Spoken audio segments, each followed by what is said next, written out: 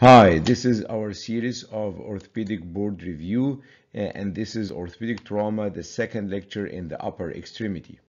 A good source that you can use in your study is this book written by myself. So we'll start with humeral shaft fracture in this lecture. As we know, most of the cases of the humeral shaft fracture, they can actually be treated non-operatively. We start with coaptation splint, a splint that goes above the shoulder and around the elbow. We use this for about 1 or 2 weeks, and then we shift to a fracture brace. And we can expect that most fractures will heal. So if you're giving scenario in your exam, middle-aged patient with oblique fracture, spiral fracture, isolated injury, what would be your treatment? So the treatment is coaptation splint followed by fracture brace. They may give you a little bit more difficult scenario. Patient also same age group. You have a spiral fracture in the lower third. Patient has a radial nerve palsy. What is the treatment? Same treatment as we're going to discuss later. It will be still non-operative coaptation splint followed by fracture brace. We are going to speak later about the relation of the radial nerve to the fracture humerus. What about the hanging cast? Hanging cast, we use hanging cast less often now than before. Problem with hanging cast, for it to work, the patient has to be either sitting or standing. So the patient will have, if you have a hanging cast, he will have to sleep on like a recliner chair or a couch for the hanging cast to work. And also when you assist the hanging cast, the x-ray has to be in the same thing, sitting or standing. So we don't do a hanging cast as common now. As we said, it's a coaptation splint for 1 or 2 weeks followed by functional bracing. If you treated the patient non-operative and he developed non-union, the treatment is basically open reduction internal fixation with compression plating and grafting, either autograft or allograft. Of course, better to use an autograft. So if you have a non-union after non-operative, the treatment is basically open reduction with compression plating. How to avoid this? Studies show that the best indication for future healing is gross motion at the fracture size at 6 weeks. So if you're treating a patient non-operative and at 6 weeks you're assessing him and you found that he's still having fracture motion, gross fracture motion at the fracture side, you should stop non-operative to avoid development of non-union and treat the patient surgically. We can see here, so this is assessment of the patient. You can see obviously there is a gross motion here. Again, we repeat that. So here's the fracture. This is the fracture, and you can see gross motion here. At 6 weeks, you should stop non-operative and proceed with surgery. Again, in this patient, we did the surgery for him, intramedullary nailing. If we have waited, he would have developed non-union and require more extensive surgery with plating and bone grafting. But doing the assessment of the motion allows you to better know who will develop possible non-union and treat the patient surgically rather than a non-surgical treatment. So this is a patient treated non-operatively. You can see she's here. Even the x-rays is taken with the functional brace on. Patient ended healing perfect. She has full extension, full flexion, and the alignment of her extremity looks very good. So this is a patient that was treated non-operatively. So we can see here, this is another patient, gunshot wound, treated with external fixator, developed non-union. So the treatment, as we said, was open reduction internal fixation with plate and screws, together with bone grafting. Patient ended with good healing and callus across the fracture. So we said that most cases of a humerus fracture can actually be treated non-operative. So what are the indications of operative treatment? When do we think about operative treatment? The first thing, of course, if you cannot get an adequate reduction with closed treatment. And what do we mean by adequate reduction? Actually, the criteria for adequate reduction is very wide in humerus. So you can allow shortening of up to 3 centimeters, so a little bit more than 1 inch.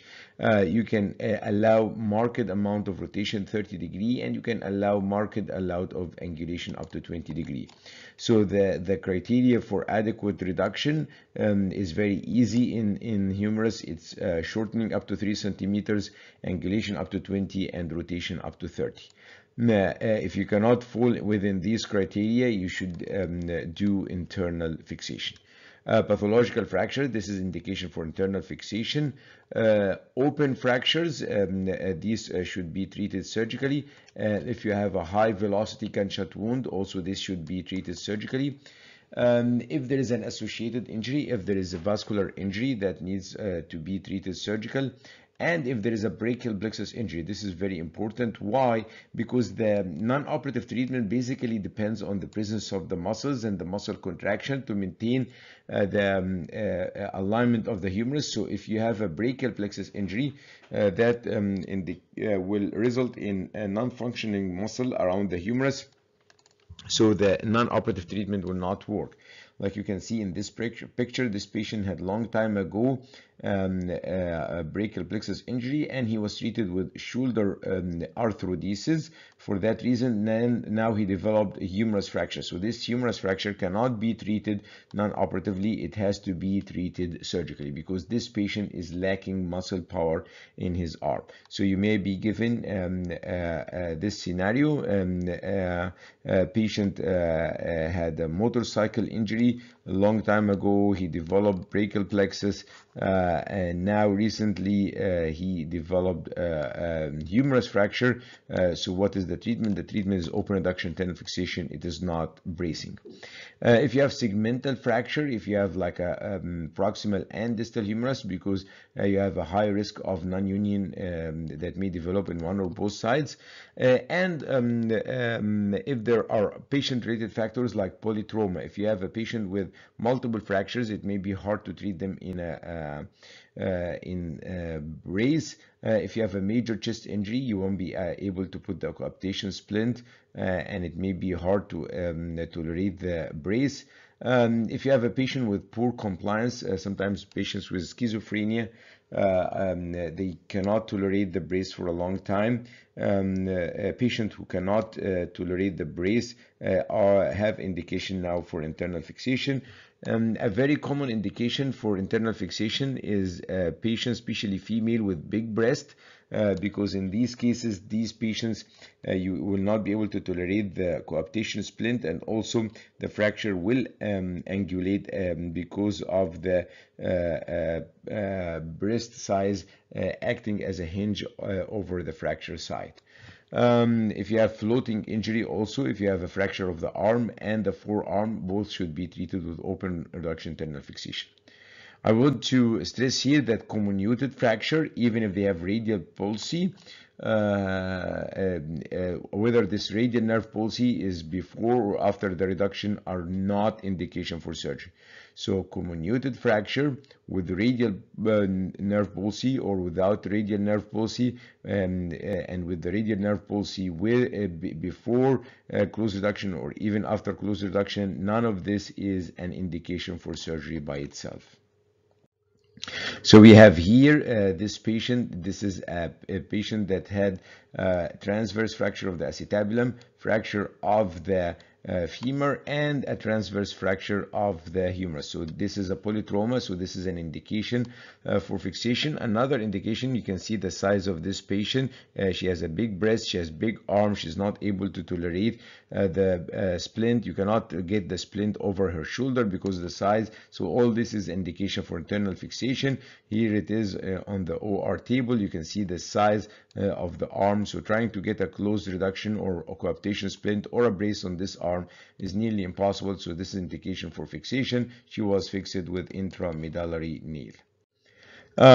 Surgical treatment now. So what is the surgical option? So you decided to treat a patient with internal fixations. What are your options? So basically you have two options. You have the option of intramedullary nail, as you can see here, or you can have the options of plate and screws, as you can see in these two lower pictures. Both treatment are acceptable options. If you want to compare between them, both have similar results regarding union. This is very important. So both of them have a similar result regarding union. I know that some people think that plate has a little bit higher union rate. That's not correct. Both nail and plate have similar rates of union, but the nail has a statistically significant instance of shoulder pain. So we know that most of the nails are antegrade, so they go from the shoulder here, so they are associated with higher incidence of shoulder pain. Also, intramedullary nail has a higher rate of reoperations compared with the plate. Remember, both have similar results regarding healing, but the nail has a little bit higher incidence of shoulder pain and reoperations. What is the most common complication of intramedullary nail is, as we said, is shoulder pain. So what is the most common complication of using intramedullary nail for humerus is shoulder pain. Remember, when you put a intramedullary nail, you lock it with screws anteroposterior in the distal part. These screws are close to the median nerve and brachial artery, and you have to be cautious. What you should do is you should do a relatively big incision, put 2 retractors or 2 Homans to make sure that you're protecting the vessels. And when you drill, you have to make sure that there is a sleeve over the drill that goes all the way to the bone. So this screw here for the locking is very close to the brachial artery and the median nerve. When you apply a plate and screws, it can be applied anteriorly or posteriorly, as we're going to see now. Now we're going to speak about a very important topic, frequently comes in the exam, which is the relation of the humeral shaft fracture with radial nerve palsy. If you have a radial nerve with a closed humeral shaft fracture, whether that is the radial nerve happened at the time of the injury or at the time of the closed reduction or at the time of the post-surgery, the treatment is observation for about 2 to 3 months. So if there is no indication for open reduction, the treatment will be, as we said before, coaptation splint for 1 to 2 weeks, followed by humeral brace, and in this case you're going to add just a cock-up splint for the radial nerve for the rest. You may get scenarios like patient with transverse humeral fracture and complete radial nerve palsy. What is the treatment? If there is no indication for surgical intervention, the radial nerve is not an indication, so it will be coaptation splint for 1 to 2 weeks, followed by brace. Remember, these are all closed injury. You may get another scenario, a patient with humeral shaft fracture, intact radial nerve. However, you try to do the closed reduction, patient develop radial nerve. The treatment is still the same. So if you have a radial nerve that happens, radial nerve palsy that happens after the reduction, still the treatment the same is observation, which means that you're going to apply coaptation splint for 1 to 2 weeks, followed by fracture brace, and you're going to add just the cock-up splint for the radial nerve. This also includes the Holstein-Lewis lesions, which are this is the Holstein-Lewis lesion. It's a spiral distal 1/3 fracture in which the distal part moves laterally. Previously we used to say that this is an indication if you get a radial nerve to proceed to open reduction fixation exploration of the radial nerve. However, now the recommendation of the Holstein-Lewis lesion with radial nerve injury is still the same. Is the treatment is coaptation splint followed by fracture brace and observation for the radial nerve. You should not be doing EMG immediately for this, or nerve studies immediately for this. You have to wait at least for 6 weeks, because the early EMG can have wrong results. So you wait for 6 to 12 weeks to get your EMG study, and you do not really interfere before 6 months. So if you have a patient who developed radial nerve palsy with humerus fracture, whether post-injury or post-reduction, you do the EMG, and at 6 weeks there is no signs of recovery. What is the next step is to observe. Usually we wait for about 6 months before exploration and intervention to give time for the nerve to recover. The incidence of the radial nerve in cases of a humeral shaft fracture is about 11%. This incidence is doubled in Holstein-Lewis lesion. It becomes about 22%. So the incidence of radial nerve with closed humeral shaft injury is about 11%. However, this is doubled in Holstein-Lewis lesion. It becomes about 22%.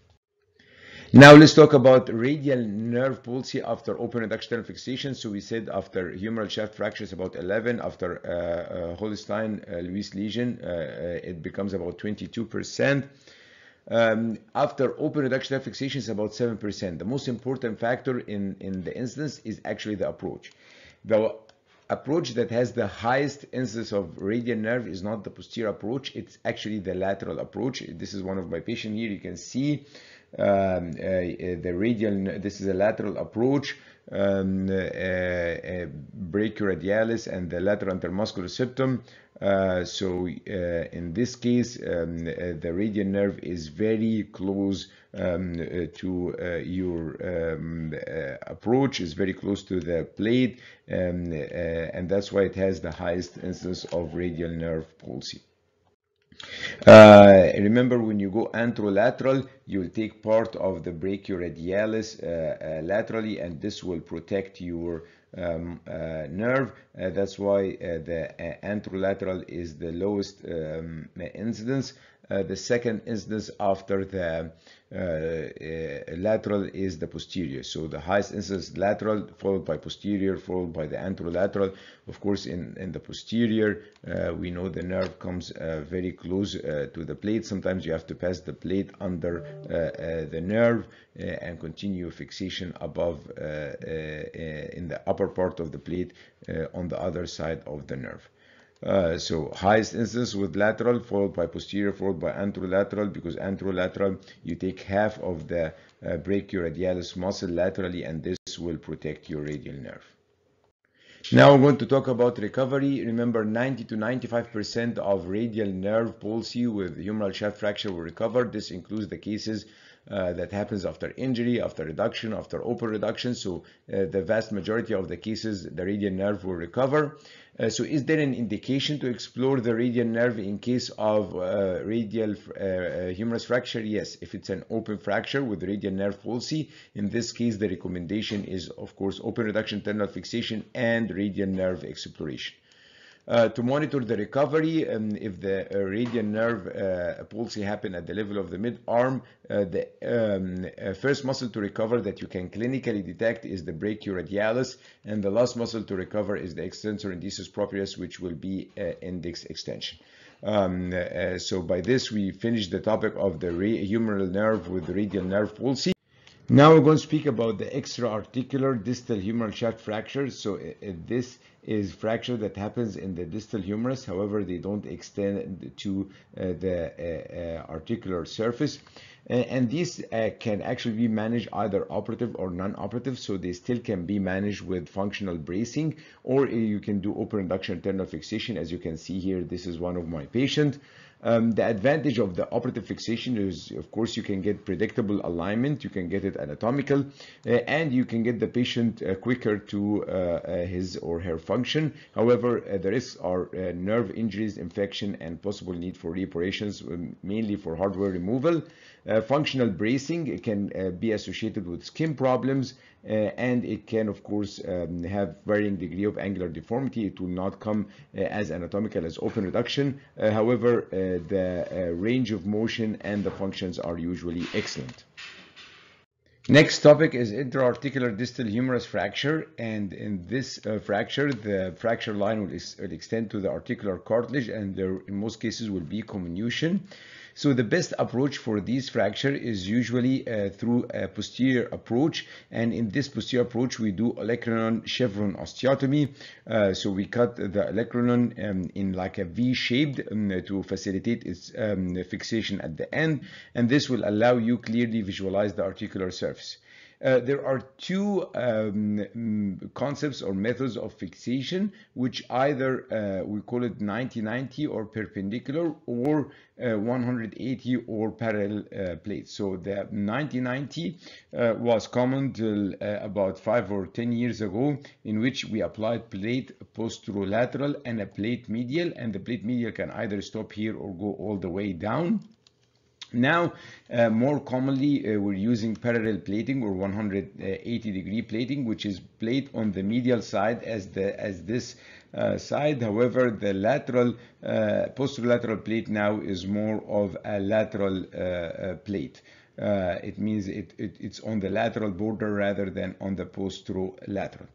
Biomechanical studies is showing that this fixation method, the parallel plating, is stronger than the 90 degree. So the recent biomechanical studies shows that the parallel plating, which is one on the medial border, one on the lateral border, is actually a more rigid fixation than the 90-90 plating. That's why more and more surgeons now is shifting to the new concept of parallel plating.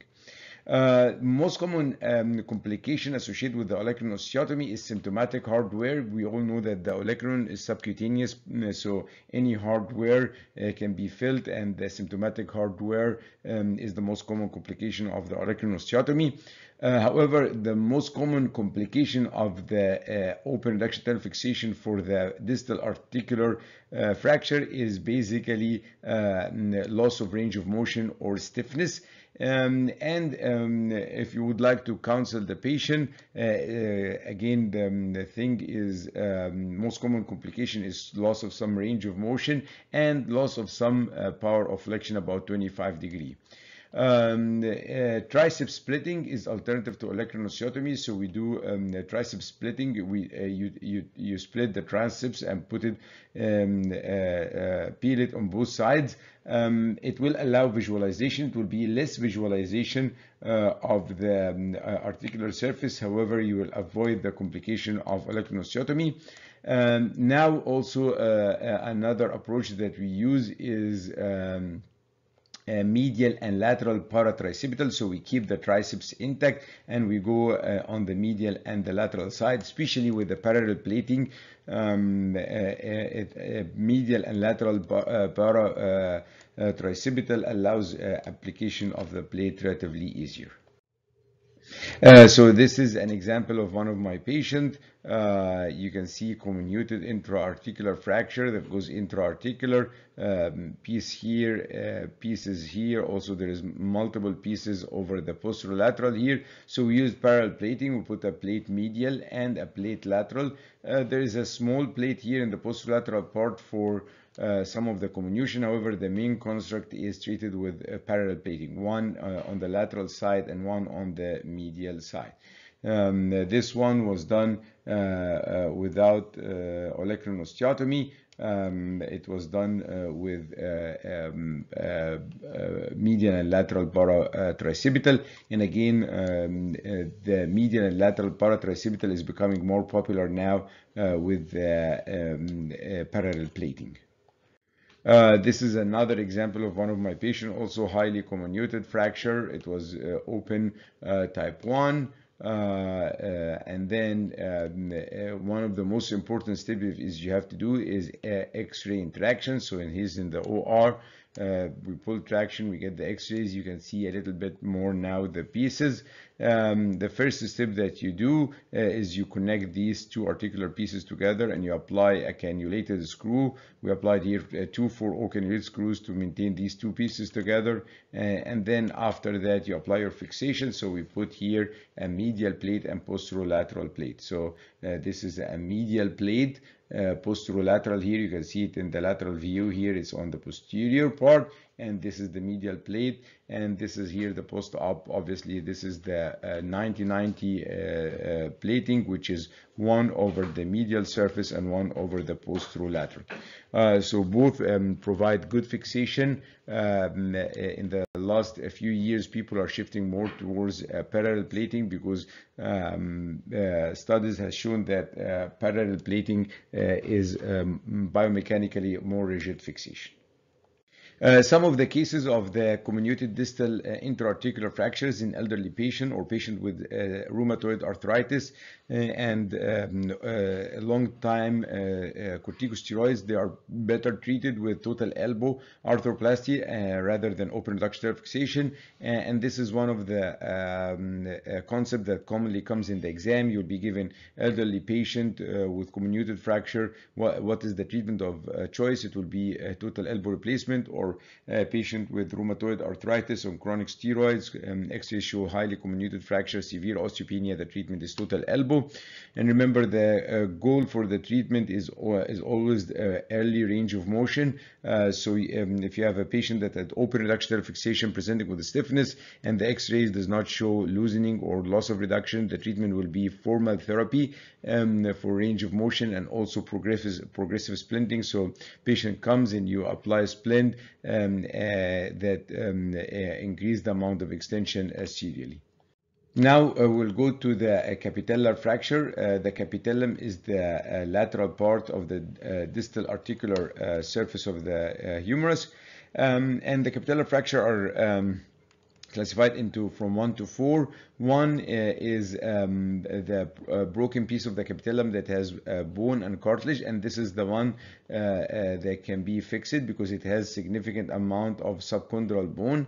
Type 2 is a small fleck of cartilage, minimal subchondral. Type 3 is highly comminuted.